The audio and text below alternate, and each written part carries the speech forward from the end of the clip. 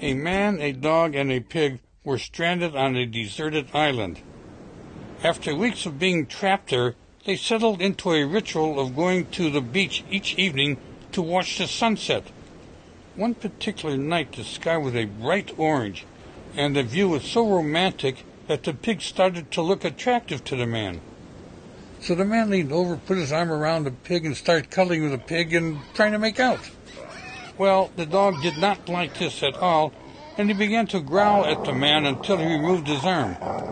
In the following weeks, the three kept watching the sunsets together, but there were no further cuddling. Then one day a beautiful young woman washed up on shore.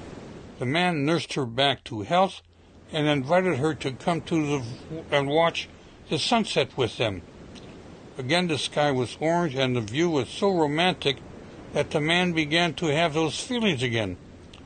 So he turned to the woman and whispered in her ear, "Would you mind taking the dog for a walk?"